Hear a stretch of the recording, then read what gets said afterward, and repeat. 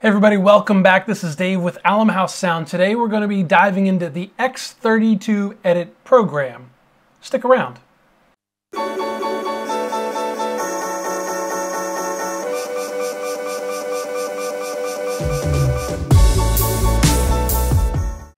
Alright, so most of you guys are using the X32 or the M32 line of consoles, and they have various different platform sizes from different levels of faders down to no faders that you only mix on the iPad. Many of you also have used the iPad application to interface with this console, or maybe you've got your band on stage like I do that uses their phones and the M32Q app to interface with the console to mix their in-ear monitors, which are run on buses. Now, regardless, all of us can benefit from the X32 software. Today we're going to dive into the X32 software to set up a basic live stream with a post-fader mix on X32-Edit. So let's dive into the software and see what we get.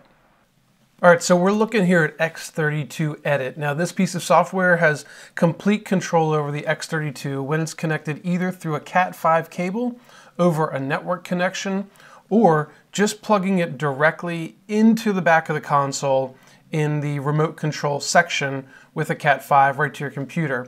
Now you will need to make sure that your Wi-Fi is turned off so that your computer looks for the IP address of the console. And I am currently not set up, but you would come into the setup area, and once you're connected, you would hit rescan, and it could look for and identify a console here. It would bring up a picture in this gray box of what the console would look like, and you can hit connect, and you can even choose whether you take the settings from the actual console and push them to this computer, or if you take things that you've preset on this computer and send it to the console. Now, typically speaking, you're going to be taking whatever's at the console and then displaying it here, and that way you don't overwrite any settings that you've got on the console. So here we go, let's get started. A quick run through of what we've got on this setup. This is just one of my clients that I've worked with here. They actually run a studio, and so they've got all of their drums here and then a bunch of blank channels that are blue. And then on the next layer, they've got all of their vocals here.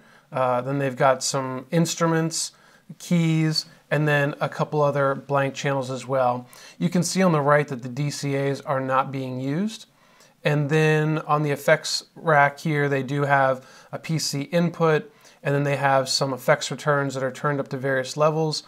And here, from here over, you can see they're running 4 reverbs, a Vox reverb, a drum reverb, a reverb for everybody, and then even a delay as well.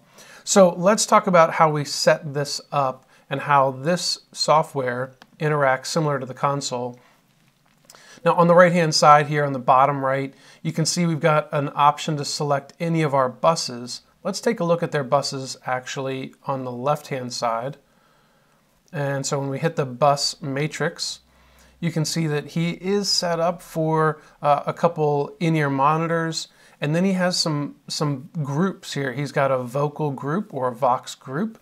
He's got a drum group, and notice that these are in stereo. Left and right are paired, and so if we move one fader, we move both faders.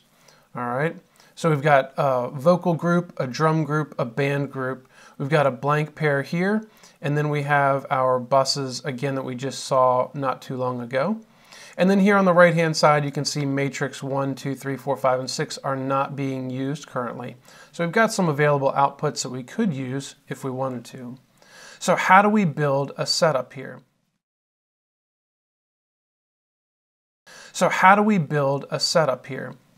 Just like on the full console, the left hand side here, typically speaking, are going to be inputs, and the right hand side over here are going to be outputs. So if I come back over, make sure we're back on some of our input channels. On the right hand side, see that main left right currently is highlighted. If we click on bus 1, well, this now becomes like on the right hand side of the console hitting bus 1 and then hitting sends on fader. Notice that these fader colors change, and we can raise and lower any fader, and they are different. If I put this one here, It's different than when I go back to the main left right. Notice that these are all in different positions. So if I click on bus 1, we now go back to that mix. So this is how we would build our mix. And what we want to do first is pick a bus that we can set up our live stream on. So when I go to bus, I do identify that we've got two buses left here, which is great. We're going to click on one. And then up here in the top left, we can click on stereo link. And it says, do you really want to do it? We say yes. And so we're going to go ahead and bring these up to 0. Now the good thing is that I can just type in 0 and it goes right there. I don't have to guess at where the fader is going to be. Okay, so we've done that. Now in this one too, you can right click or option click here, and we can call this stream left, and we're going to change the color, and then we will do this and call this stream right. And so now we have them labeled, and that's going to be easy for us to identify. Also notice that these colors map to the colors that are here around on the right hand side. So our 11 and 12 are now red. That makes it just a little easier to identify what you're clicking on. All right, well, let's go back to our main faders here, and we are going to select on the right bus 11. To get an even match of what's coming out in our house, let's first look at our house mix. All right, let's adjust this. This looks pretty standard for a mix, but let's just make this a bit more drastic here. Overheads, let's say we don't need that much hi-hat in our mix, and our overheads typically are pretty loud. Let's go to our band. Okay, vocals, let's make a little mix of this here, and this will make more sense here in just a second. All right, Jerry, we need the bass, maybe a little less keys. All right, let's say that this is our front of house mix, and we like how this sounds in the house. We always have to set our house first, okay? So we've come in now, we've set our house mix, and let's go ahead and hit bus 11. And now we can start to build the live stream mix going into this bus. Well, if I just want to copy everything, then what I can do is put this fader to 0. When I move this fader to 0, what it's going to do is take a 100% copy of whatever this is. Now this just happens to be at 0 as well, but even when we get over to this tom mic, when we move that fader to 0, it's going to sound where this fader is down low. Now we're going to do that by setting our bus to post fader. We'll do that in just a second, but let's finish building our mix. The easiest thing to do is just hit 0 and go across here, and I will fast forward through this part.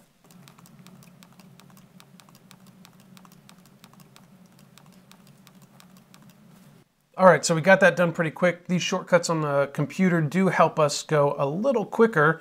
Obviously, you're not able to just use your hands and pull all the faders up like you would on a console, but it's still a pretty quick endeavor.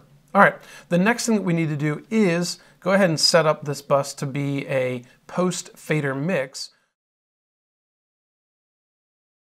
The next thing that we need to do is go ahead and set up this bus to be a post-fader mix, which allows the live stream then to follow whatever this mix looks like. And if we make a change, if we pull Jerry's electric guitar down, it's going to bring it down in our live stream as well, so we don't have to pull it down here, then jump over to the bus and pull it down in the bus. That would be annoying. All right, so this is a little different than the console. The way we do this is we actually, to do a global change, we can't do it right on the bus setup. We're not able to select bus here and then make a change in this area to change whether it's pre-fader, post-fader, anything like that. We do a global change by going up into the routing, which is up here in the top right. We pull up our routing screen, and then we're going to select out 1 through 16, and we get this matrix look here. And what we're going to do is find bus 11, see how it says stream left, and we come over to the right, and look, it's purple. Now, you've got to use these color codes down here, but this is post fader. So if you right click or command click, then you get this little selector window, and this is where you could select pre-fader, if you're setting up in-ear monitors, let's say, you can actually see that some of these in-ear monitors are set up post-fader, which is kind of puzzling to me, but we're not here to talk about that. We're going to look at these. So stream left and right, we want to set these up as post-fader. So we'll make that change. All right. And now that's going to change everything globally for that bus. So we can close this window out. We're going to come back to the routing in just a second, but we can close that out. And another thing that we can look at is if we select an input, let's go back to our kick drum here. If we select an input, and just above the channel strip we have sends. If we click on sends, we will see that the live stream here, see how this falls into post fader? We could change this to be pre-fader if we wanted to.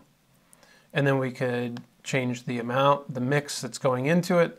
That's just another way that we can make a change. But we want to leave that at post fader. And then we're going to move on.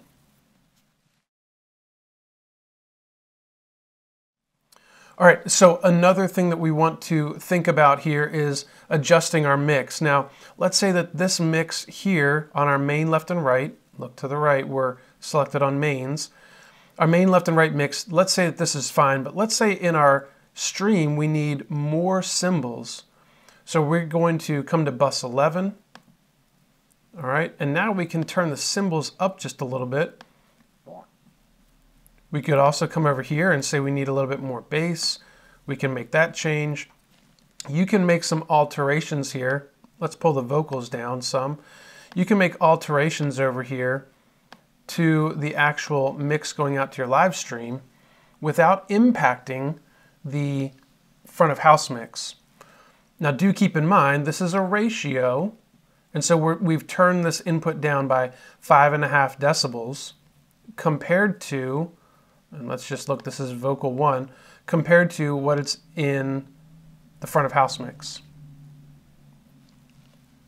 So you'll need to set your front of house, and then you can come in and set your stream mix here.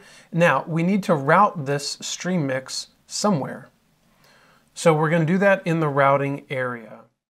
Hey, if you've made it this far, pause for a minute, do me a favor, hit the like button and the subscribe button. That helps everybody out. Back to the content. Now, we need to route this stream mix somewhere. So we're going to do that in the routing area. So routing, then we'll come to this input section, and we'll see that all of our inputs right now are set as local inputs.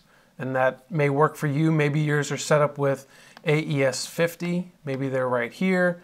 I'm not sure what your setup is, but for this example, we're leaving them as local. But what we want to do is come to the card output. Now, when we look at card output, right now our locals are set to go out the card. And that would be good if you're doing a multi-track setup where you wanted all of your inputs that are local 1 to 32 to be recorded out of your card 1 to 32. What we need to do is get our live stream MixBUS to go out USB 1 and 2. So to do that, we're actually going to come over to the Custom User Out tab over here on the far right. We're going to follow output 1 through 8 all the way over here, and we're going to click on Outs. And what we want to do is click on Out 9 to 16 because that's where our MixBUS is. And what we can do is hit on bus 11 and bus 12. So let's just talk about this for 1 second. What this says is if we select the Custom User Out, and that's User Out 1 through 8, what we've done is we've mapped user output 1 to be sourced by MixBUS 11. That's our live stream. We've also sourced output 2 to be coming from MixBUS 12.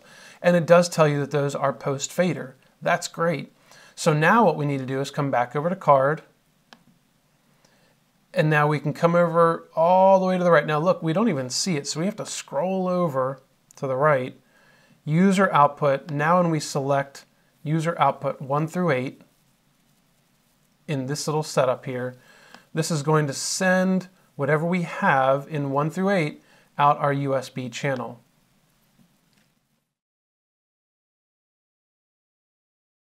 Now, one last thing that we can do to really help your live stream setup before we leave this view is we can set up an effect. Let's go to effects 1 through 5. And here I like to use effects 8, but we're going to set a precision limiter. You can click on type and you can run through all of these different effects that they have, which is a great array of effects. We're going to choose precision limiter, and then we can source this to MixBUS 11 and MixBUS 12. And then we can hit effects, which is going to insert it. And now we can click on the picture and we can make changes to this limiter to be able to get our overall sound up. We can control the top end, and we've got a great broadcast opportunity that's getting ready to happen. Now we do want to make sure that this is inserted in the right place. So the last thing we need to do, click on bus on the left, select your desired bus. We're going to come up to config, and what we can do is we can see that the precision limiter is inserted at the end. See where this is? If we hit pre, it would put it before our EQ and our compressor. We want this to be the last thing in our change, so we hit post or deselect pre, and this allows it to go through the EQ, then the compressor, then our limiter. We can check that by going to the channel strip, and we'll see that we have EQ, compression, and then our inserted effect, which is our limiter. All right, well, we made it. We've got a MixBUS pair set up that's routed with a post-fader mix going out our USB cable. It's headed into our streaming software so the world can hear what you are doing in your venue. Well, if you like this content, you like this video, and you're learning something, hit the like button and subscribe button, and feel free to leave a comment down below. I'm always answering questions in the comment section. I'm always checking out for what you guys need help with, and if you'd like to see more videos on this X32-Edit software, feel free to leave that down in the comment section as well. That'll help me know what you guys need. Well, thanks so much for watching. We'll catch you in the next one. Peace.